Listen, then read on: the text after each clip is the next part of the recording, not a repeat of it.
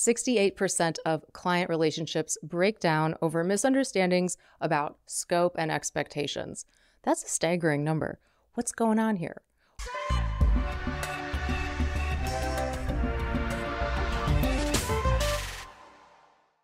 My name is Emily Binder. I'm the founder of Wealth Voice and Beetle Moment Marketing. I've been doing marketing as a consultant, essentially a boutique agency, for about 7 years now. I have clients. We have scopes of work.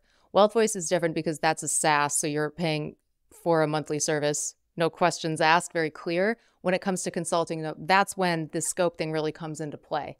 And if you're in any business where you're doing a scope of work for a client, people will have misunderstandings unless the expectations are very clear.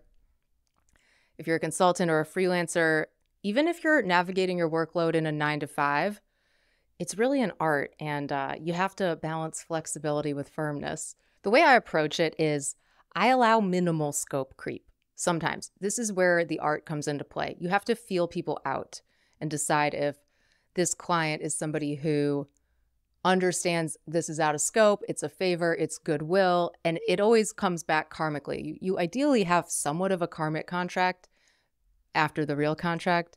With some people more than others, this always is the case. The key is at the beginning with a contract, you really want to be extremely clear about what you're signing up to do. The misconception, and this happens oftentimes when you have a really good relationship with a client, they tend to lean on you.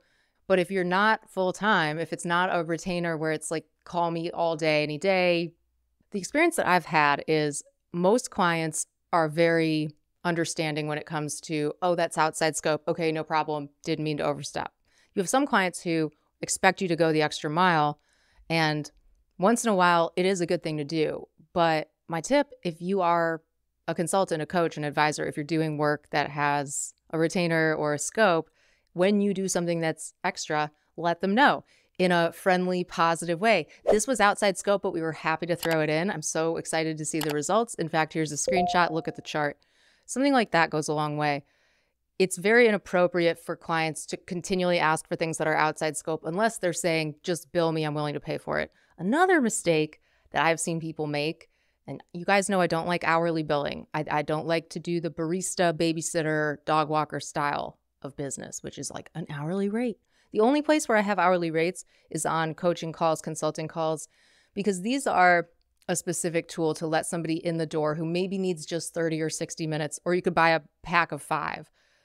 But other than that, I really never give an hourly rate or break out anything I do hourly, because the value of the work you're doing has nothing to do with how long it takes you to get it done. Ideally, you're very efficient and you do things quickly. Some days you're not at your best, right? So if you think about the 4 agreements, always do your best. Be impeccable with your word.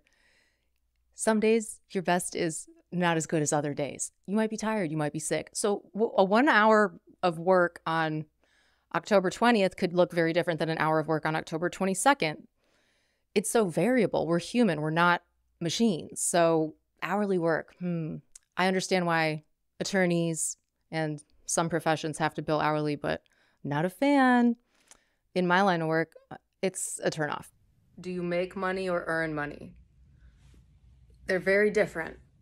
And a lot of people confuse the two, interchange the two, but they're totally different. So earning money is, let's say you have a cap to your potential earnings. If you're an employee, most of the time you have a cap, right? So baristas, dog walkers, babysitters, attorneys, anyone that has an hourly rate is earning money. If you have a business or a product or something that you've created and there's no ceiling or cap on how much you could make, you're generating, producing, creating, that is making money. You're creating something. Earning, there's a ceiling. How many hours are there in a day? You have an hourly rate or salary. Ask yourself, do you want to make money or earn money? Ask somebody that you're dating. You want to get to know somebody really well? Do you make money or earn money? See what they say. Yeah, you're always playing with pricing, and it's what will the market bear? What's the value? What's the time savings or the cost savings that you're giving to somebody? So when it comes to scope creep, I had a few tips that I wrote down for you guys. You want to avoid the trap of over-delivering for many months and then suddenly saying, hey, actually everything we did was out of scope. Let's say you didn't charge enough in the first place and you keep over-delivering. Stop as soon as you feel like, ooh, I messed up on that. I should have charged more. This is turning out to be a lot more work and much more valuable than what I charged. This happens a lot of the time early on when you're just starting. Nobody ever wants to agree to pay an amount of money, think they're getting a good deal, and then for someone to say a few months later, actually, I undercharged you. I have to make it more. That's terrible. Like, try to avoid that at all costs. It's the equivalent of, let's say that you told your spouse you would always pick up their dry cleaning on the way home from work, and you do it for years. And then suddenly you can't take it anymore because it's such an annoying thing that you're doing this favor, and it's rush hour, you're hungry, it's a detour to get the dry cleaning. And then you say, I've been picking up your dry cleaning for years and I just can't do this anymore. And the spouse is like, I didn't know it was such a big deal. You offered to do it. Don't worry about it. It's similar with consulting. Flexibility is your friend, but clear boundaries are your ally.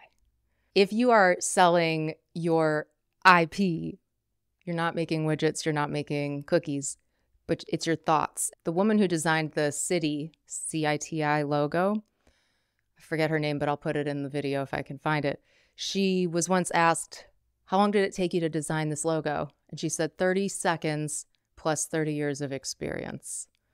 So when it comes to scope creep, if you're on the client side, you need to keep in mind that you're hiring somebody who is not your full-time employee, unless you're on a really expensive retainer where they're at your beck and call. But if they're on a scope, you could say, this is something we'd love to do. Is that in scope? It's a polite question. It's respectful. If I gave things away for free all the time, like I do comps, I do bonuses, I do nice things for my clients, I don't charge. I pepper them in. I do them when it feels right and when that's in balance. But if I were to just do that all the time and I never said, just letting you know that was out of scope, but we threw it in for you. We're so excited to continue the project. If I kept doing it for free and I never let them know it was comped, they would think it was part of the whole package. And then when I didn't do it anymore, they'd be like, well, what happened to the extra videos you were doing? It's not a good strategy. People are so uncomfortable about money. Like, it's the #1 taboo thing in our country. It's much more taboo than sex. It's actually the #2 leading cause of divorce after infidelity. It's money disagreements. You know what else? Usually when you're asking somebody to pay you, it's not out of their own pocket. It's coming from a business, which they may or may not even own. I allow minimal scope creep, depending on the client relationship, sometimes more than other times. But when it gets to the point where it's something that's really high value, I don't do that for free. I say, I'd be happy to do this. Here's the scope for that. It's like if you go to a grocery store and you buy a cart full of groceries and then you're on your way out and you see the cacti or the potted flowers outside the store and you already paid, you just throw it in your cart. You think, oh, I just spent $200 at this store. I'm sure I can just grab a $4 cactus.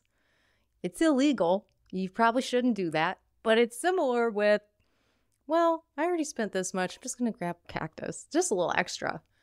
And it's not the same because you're not grabbing something, you're asking them to do it, but it's the same principle.